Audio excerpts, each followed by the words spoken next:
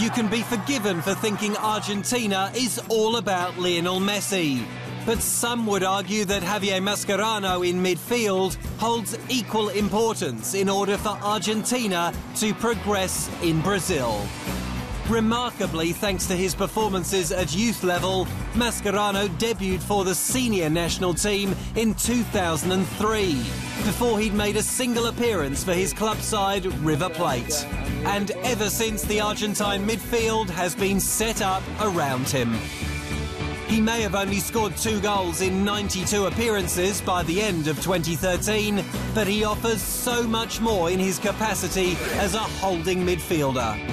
He is brutally tough in his defending, often deployed as a centre-back, but then his crisp passing and decision-making is a solid foundation from which to build attacks.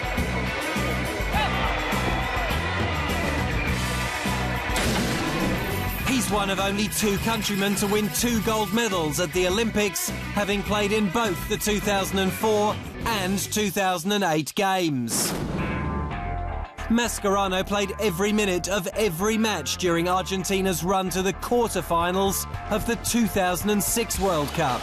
And in the lead-up to the 2010 World Cup, then-coach Diego Maradona labelled the Argentine team as Mascherano and 10 others.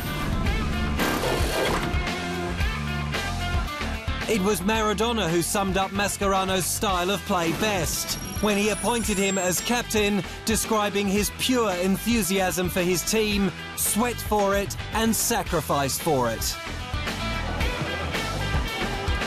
Mascherano certainly does wear his heart on his sleeve. He missed 3 matches during qualifying due to suspension after seeing red for kicking out at a stretcher bearer.